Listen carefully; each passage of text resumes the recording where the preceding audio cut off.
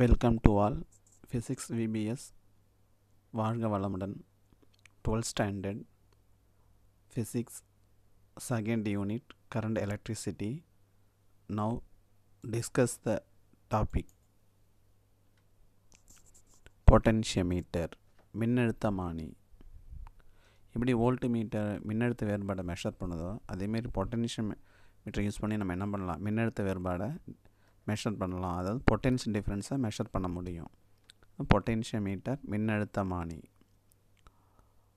Potentiometer is used for the accurate measurement of potential difference,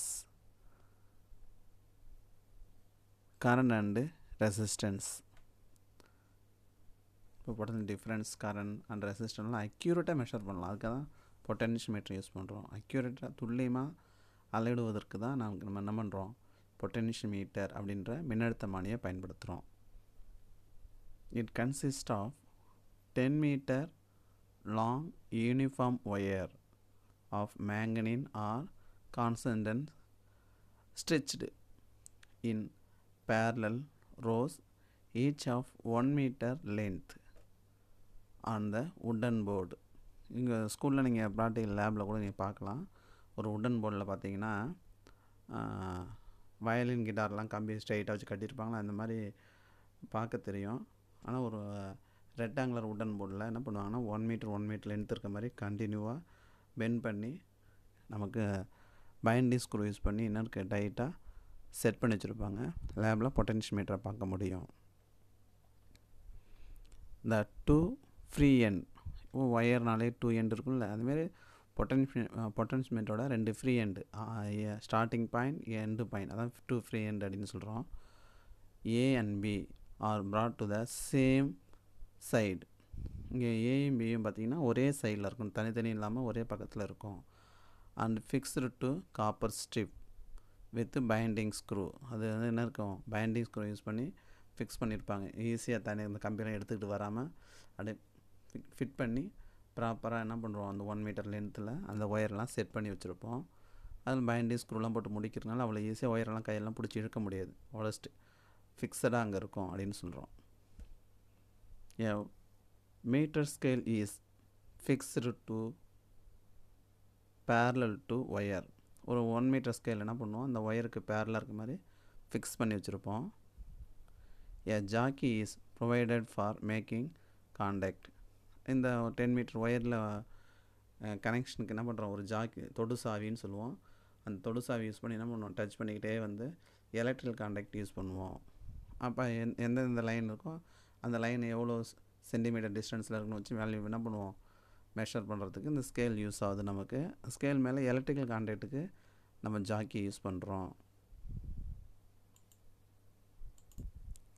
இப்போ இது வரைக்கும் நம்ம என்ன பண்ணோம் அப்படின்னா பொட்டென்ஷியோமீட்டர்னு என்னென்னு பார்த்தோம். இப்போ அந்த பொட்டென்ஷியோமீட்டர் என்னென்னு பார்த்தா அந்த பேரை ஃபஸ்ட்டு பேரை பார்த்திங்கன்னா ஒரு 2 மார்க்ஸ் கேட்கலாம். வாட் இஸ் பொட்டென்ஷியோமீட்டர் அப்படின்னு கேட்டால் அந்த ஃபஸ்ட்டு பேரை எழுதிக்கலாம். கீழே செகண்ட் பேரில் நமக்கு என்ன இருக்குன்னா பிரின்சிபல் ஆஃப் பொட்டென்ஷியோமீட்டர், இது செப்பரேட்டடாக 3 மார்க் ஆர் 5 மார்க்கில் வரும். அதை இப்போ பார்க்க போகிறோம். Principal of potentiometer is illustrate the figure. A steady current is maintained across the wire CD by a battery. நம்ம என்ன பண்ணுறோம் அப்படின்னா பிரின்சிபல் ஆஃப் பொட்டென்ஷியோமீட்டர்னா மின்னழுத்தமானியின் தத்துவம். மின்னழுத்தமானி தத்துவம் எப்படி இருக்குது அப்படின்றத பார்க்க போகிறோம். த battery key and potentiometer wire R connected in series form the primary circuit. சர்க்கியூட்டில் battery, key, potentiometer இந்த 3 கனெக்ட் பண்ணி வச்சுருப்போம். இந்த கனெக்டட் பண்ணியிருக்கிறதுக்கு என்ன இருக்குது, பிரைமரி சர்க்கியூட் பேர். இப்போ பிரைமரி சர்க்கியூட்னால் நமக்கு தெரியுது, அதுதான் என்ன இருக்குது, முதன்மை சுற்று அப்படின்னு சொல்லுவோம். இங்கே இருக்கிற கரண்ட்டை தான் டிபெண்ட் பண்ணி அடுத்த சுற்று இருக்கும் அப்படின்றது தான் இந்த சர்க்கியூட்டை டிபெண்ட் பண்ணி அடிஷ்னல் சர்க்கியூட் இருக்குன்றதுக்கான ஆன்சர் நமக்கு இதிலே தெரியுது. இப்போ பிரைமரி சர்க்கியூட் அப்படின்னு பார்த்தா இந்த முதன்மை சுற்றில் என்ன இருக்கும், battery, key, potentiometer R connected இன் சீரீஸ். எப்படி இணைக்கப்பட்டிருப்பாங்க, தொடர் இணைப்பில் இருக்கும். பேட்ரி மின்கல அடுக்கு, கீ சாவி, பொட்டென்ஷியோமீட்டர் மின்னழுத்தமானி, இந்த 3ம் தொடராக இணைக்கப்பட்டிருக்கும். அப்படி தொடராக இணைக்கப்பட்ட இந்த சர்க்கியூட்டுக்கு என்ன பேர், பிரைமரி சர்க்கியூட் அப்படின்னு சொல்கிறோம். Next positive terminal of a primary sell of EMF. இங்கே இஎம்எஃப் என்ன பண்ணுறோம், SIன்னு படிக்கணும். XI psi. EMF psi is connected to the point C and negative terminal is connected to the jockey through the galvanometer and high resistance.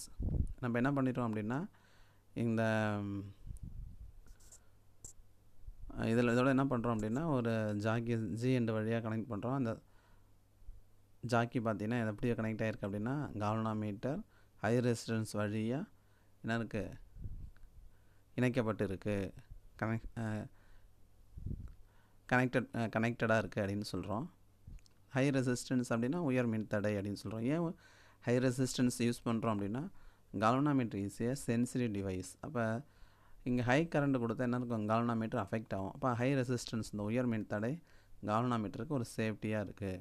இப்போ இங்கே ஒரு இடத்துல சர்க்யூட்டில் galvanometer use பண்ணுறோம் அப்படின்னா, அந்த சர்க்யூட்டில் என்ன இருக்குது, வெரி வெரி வீக் கரண்ட் தான் சர்க்யூட்டில் ஃப்ளோ ஆகும். ஏன்னா galvanometer is a current detecting device or current sensitive device இப்படிலாம் சொல்லுவோம்.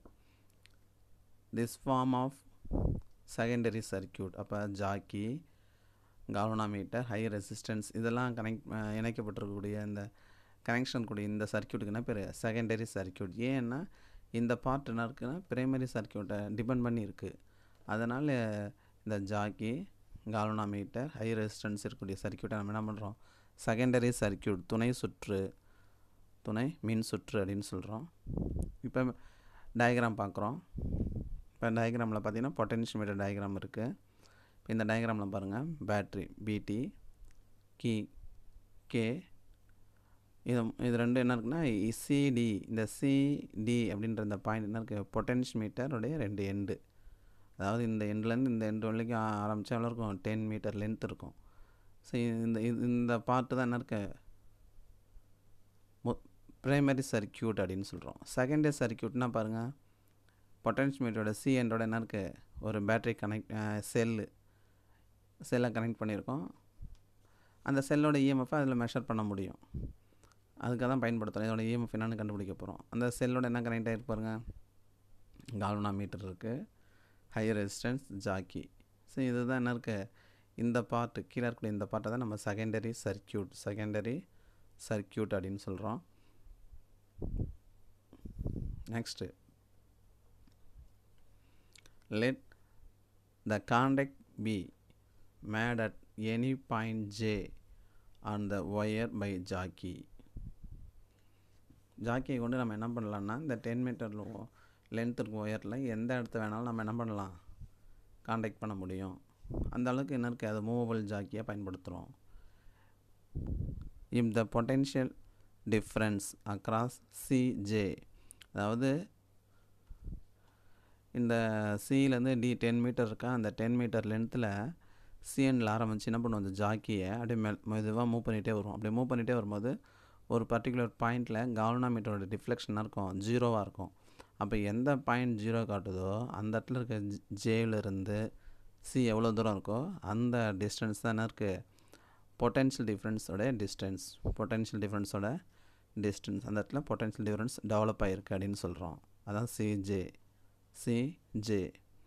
Is equal to EMF of the sell psi. Then no current will flow through galvanometer.